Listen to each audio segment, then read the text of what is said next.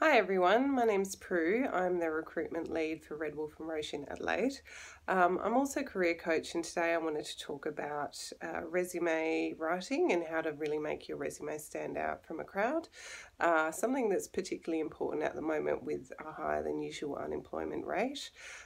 People are talking about getting large numbers of applications, so you want to make sure your resume is one that people really take the time to read. There is a statistic that says people on average spend 6 seconds looking at a resume. I don't know if that's entirely true, but the point it makes is that you really don't have very long to grab someone's attention and make them want to keep reading. I'm a really big fan of just applying for jobs that you really want and spending a bit more time on those applications as opposed to applying for a lot of jobs that you're not that interested in and sort of hoping that whatever application you send out is going to be okay. So make sure you read the job ad really carefully and make sure that you speak to that job ad. So the types of things that they're looking for within the job ad, it may be your personal attributes, it may be your qualifications and training, it may be your job experience. You want to make sure that stuff is really easy to find. Most important is the first page, because if you don't get their attention on the first page, chances are people are not going to keep reading. So make sure that whatever's relevant really stands out. If it's your education that they're after and that's important, make sure that's on the first page.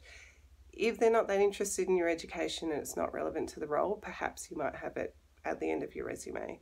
Your most recent job experience, make sure that your resume is relevant and up to date. So you want your most recent job experience at the top.